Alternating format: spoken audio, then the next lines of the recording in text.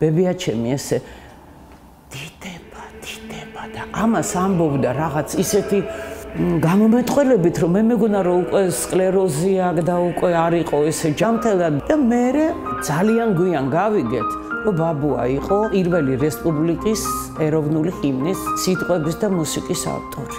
ჩვენ ძველ ბუფეტში ქვემოთ დიდების ნოტები ერთი ეგზემპლარი ხედავდა ასე ამეუბნება ჩვენი ძიძა. ეს იცი რა არის? რა არის და ქართული ეროვნული ჰიმნი. აი აწერია დიდება. ბებია იყო ანსამბლის ხელმძღვანელი, ხელთათმანები, ვუალი და ერთხელ უკვე, როდესაც ეს რესპუბლიკა აღარ იყო, ბაბუა დირიჟორობდა და რო დაამთავრა ნაწარმოები, იდირიჟორა დიდება. 4 დღე იყო დაჭერილი და ისევ ასა მიყვება. ბებიაშენი გადაფრინდა მოსკოვშიო და არ ვიცი ვის შეხვდა და როგორ შეხვდა, მაგრამ ვიცი რომ ბაბუა გაანთავისუფლა.